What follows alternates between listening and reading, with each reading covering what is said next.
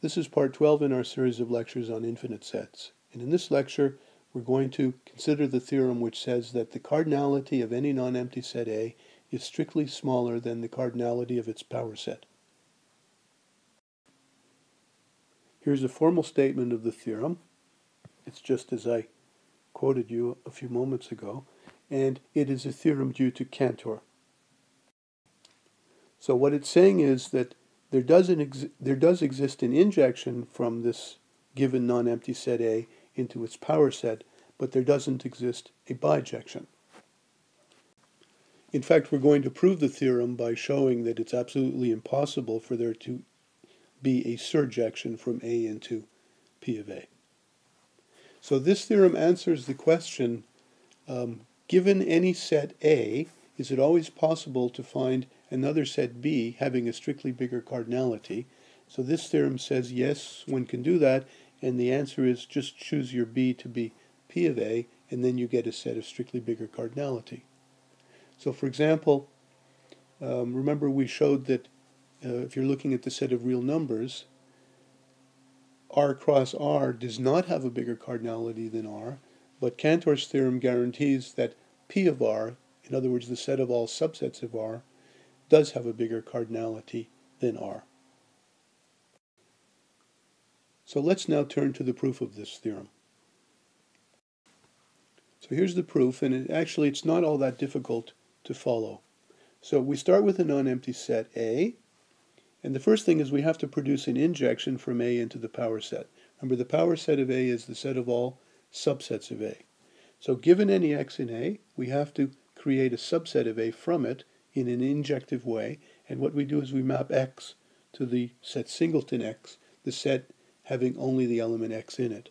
And I think you'll find it very easy to prove that this function g is an injection. Now, in order to complete the proof, we have to show that it's impossible for there to be a surjection from A to P of A.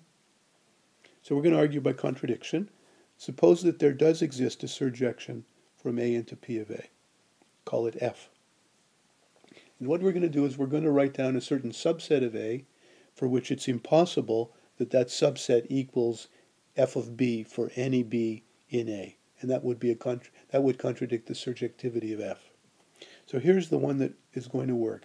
We define X to be the set of A in A such that A is not an element of F of A. So first of all, notice that that makes sense, because if A is an element of A, then F of A is a subset of A, and so we can ask the question of whether or not A is an element of that subset of A. If it's not, then we throw it in the set X, and if it is, then we don't throw it in the subset X. So now we have this subset X of A, and so X is an element of the power set because X is a subset of A, and so since little f is assumed to be surjective, there has to exist a B such that X is equal to F of B. Now we're going to get a contradiction from that fact. So this element of B satisfies F of B equals X. That's just this thing here, and here I'm just reminding you what X is. So now we ask the question, is B an element of that set X? Right? We know B is an element of A, so either it's in X or it's not.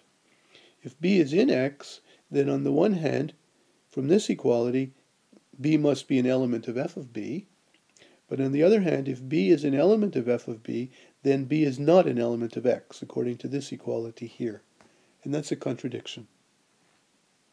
So that means B is not an element of X. But on the other hand, if B is not an element of X, well, since F of B is equal to X, that means that B is not an element of F of B. But if B is not an element of F of B, then according to this, B must be an element of X. And that's a contradiction. And so that contradiction proves that F cannot be a surjection, and that completes the proof.